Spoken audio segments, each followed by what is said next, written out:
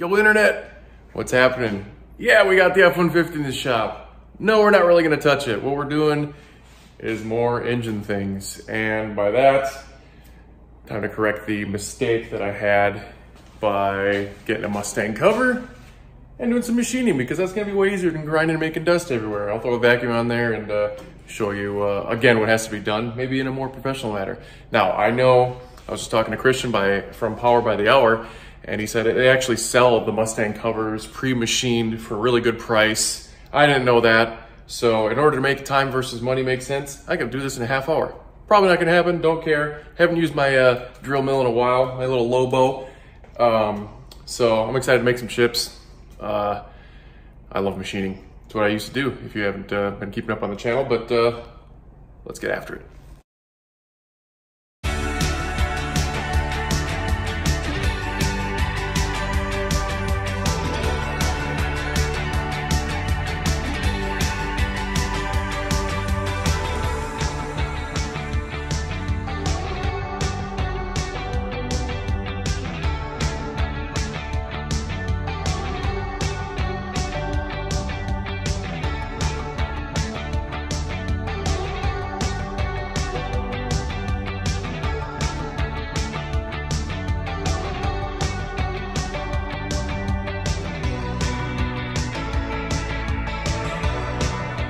All right, first pad done, and I wasn't afraid to get close to flush with there. They want like an 1/8 inch over that.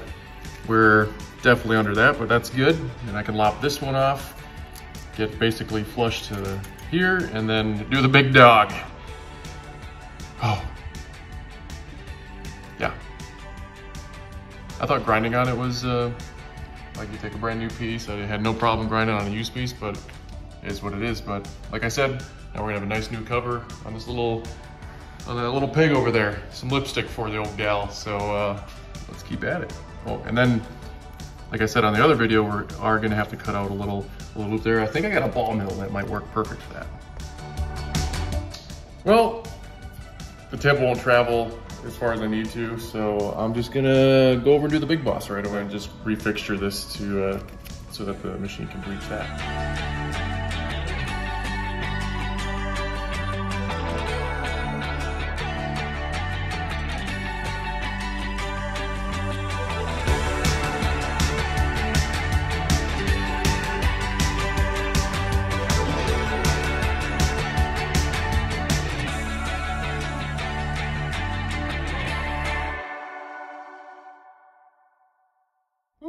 Talk about making some chips.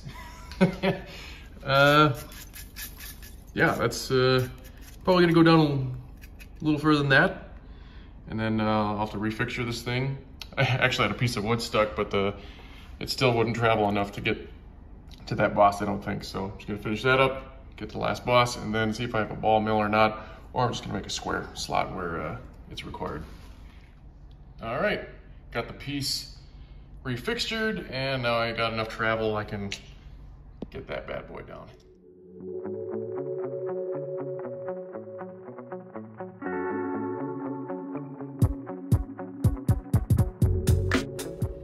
All right, right before I changed to, I actually had a ball mill. Lop that off real quick, got that one below the surface, and now we're gonna make a little slot that goes right there.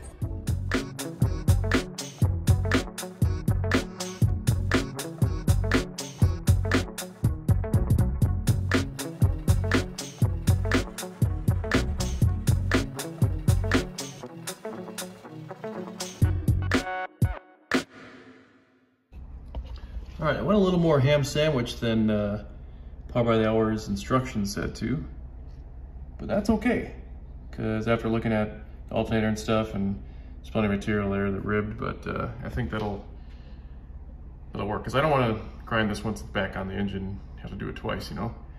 So there we go. I'm gonna clean this all up, make sure I get all the shavings out of there, install the front seal, and then start tearing that down to replace it with that cover.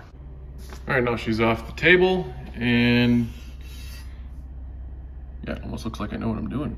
A little porosity in there.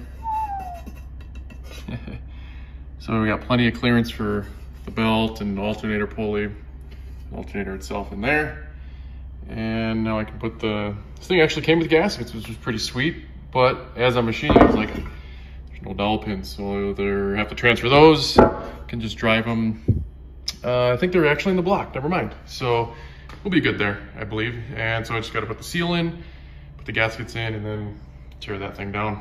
Boom, and just like that, the timing chain cover is swapped out, and lo and behold, everything clears, everything's lined up. Mustang timing cover with the power by other stuff. Oh, and I love the extra clearance I got in the alternator pulley. Oh, so much better. And yeah, I'm not gonna be using that power steering pump per se. Obviously, it was just for test fit purposes, so there won't be any surprises once I get it in the truck. Just to know that it all lines up nice and clears the oil filter. But now I got the truck here, I've been like looking back and forth on things. This looks like it's probably gonna hit the rack. So worst case, I need to just get rid of the oil cooler and run a filter right onto there.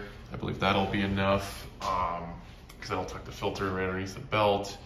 And then looking at the radiator, lower radiator hose for the Coyote that connects to the radiator, you know, over here in space, has like one of these connections. So I might, if I get rid of the oil cooler, I'll probably just use a standard GT without the oil cooler lower hose from the Mustang to fit that up.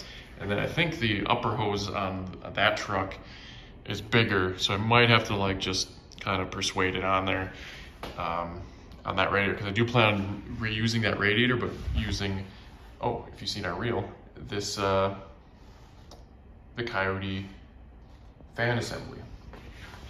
So yeah. No, that's that, I think.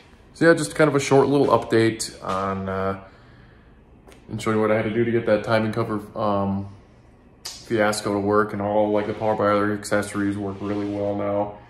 And so that's gonna be pretty sweet. I won't have to bleed any power steering fluid. I'll just drop the pump off, and it'll go stay with the chassis when the body comes up, and then it'll, you know, swap over onto that when it's ready. 3 simple bolts, take the belt off, blah, blah, blah. And I guess this video wasn't all that long probably with the machining, so let's talk about what I have learned by just looking at the truck some more. It's been sitting in the street for a month and a half or however long ago I got it. And yeah, I think let's just go over there. It's a lot easier when the selfie camera is on this side. I don't know why I tend to not look at it, because it's whatever. So let's look at this thing. So like I said, the radiator hose over there looks like a 1/4 inch diameter bigger than what Coyotes use. And when I was looking at this thing, I was like, where's like the main, there's like no main wire plug going into the engine bay to like disconnect besides the PCM. So like, I feel like pulling this cap is gonna be like stupid simple. It's 6 mounts. And what I think I'm gonna do is pull the bed with the lift, then put it, roll the truck out, probably drive it out, and then drop it on like some furniture dollies, get the bed out of there, so that I can put the truck in forward, because I don't think my garage door will close if the truck, or put the truck in backwards like it is now, because I don't think the garage door will close with the truck where it needs to be so that the lift can pull the cab. So if I pull the bed, that'll allow me to put the truck in like it now, and then I can just roll the frame out forward, and I won't need as much clearance or the cab to go as high. And second bonus, I don't have to pull the tank, because the bed will be off, and I'll be able to do fuel pump things there. I'm not gonna go down in there, but speaking of fuel pump things, has nothing to do with this, but looks like it has a plastic hat down there. So until I pull that, and I'm gonna see if I can add one of my return simple fuel system like I did with the Mustangs, and see if that works as well. It's obviously a returnless system. The fuel pump driver module is actually in the cab.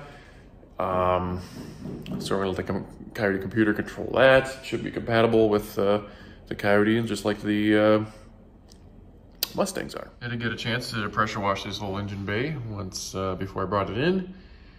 And yeah, so as far as pulling the cab, so what's gonna have to come up with the cab and stay with the cab is the AC condenser and the AC compressor, which has a lot of like rubber hose going to it. So that's gonna be able to like hang out wherever I want it to.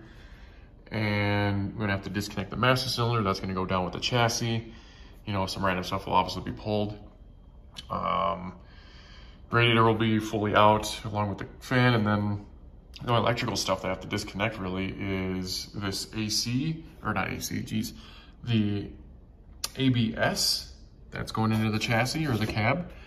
Everything else that's connected to that is going to be in the cab, like the headlights and the PCM body connector, and of course the engine harness and the battery cables that feed the ground and starter. One other thing I'm going to have to kind of create is 3 valves decided to use this like bigger, different kind of quick disconnect. So in spirit of keeping it original, or not original, but like kind of OEM type, I'll make my own line with the quick disconnect and reuse. The 3 valve does is the same way. They have a bracket that holds the fuel and evaporative lines, and then the lines just kind of go up towards the tranny and they stay down with the chassis. So with fuel stuff, I just gotta make sure, hopefully that plastic hat has room that I can drill into and have that return fitting go back. And when I was underneath there, I looked at the fuel pump and that, or not the fuel filter, and I don't know why I quoted that, but the fuel filter looks, you know, just like the Mustang one, and I should be able to use the Wix filter, just like the Mustangs. So yeah, kind of giving you a little closer look at the truck. I did get some wheels for it today. I got half of them. I got one more wheel. I'm trying to score another one. I'll show you what I get later. And let's zoom over here. Got a little suspension goodies for it. More on that later, probably after the swap. But yeah, it's gonna look like a cool little sport truck that Ford should have made in the first place if the Coyote came out sooner, or maybe they should have just made a 3rd generation Lightning that we all wanted. But I digress. So now we got our motor, and I'm gonna get after this wiring stuff and get a lay of the land. Maybe at least make the big plug to the Coyote plug. Oh yeah, Joe Rogan. Harness, and then get some lengths off of that. And since the motor is essentially ready to be put in, but also needs to be attached to, you know, the transmission. But I don't want to do that quite yet because there's still one thing I want to try before actually swapping it, which involves keeping those separate. I know I've been talking about that last few videos, but just hang in there. So yeah, we're cruising on this swap. You know, I like to make good, fast work on my project. I don't like to be juicy fruiting around and, you know, get stuff done, because the faster I get this done myself, the faster you guys can reap the benefits of getting a plug-and-play harness to do your own swap. So if you like this video, give it the old thumbs up, and you know what else to do. Subscribe if you're new. You know, most of the people who are watching the videos haven't subscribed, so get after it. We'll see you next time.